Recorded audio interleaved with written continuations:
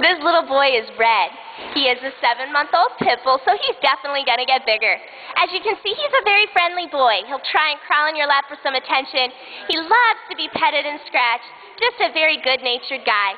He's definitely looking for an active home, someone to help him work out that playful energy, maybe by taking him for long walks or just teaching him how to play fetch. While he's been here at the Humane Society, he's learning how to walk nicely on a leash, but he could definitely use some training in his new home. He is just a good-natured, friendly, playful little guy who is going to make someone a wonderful new pet.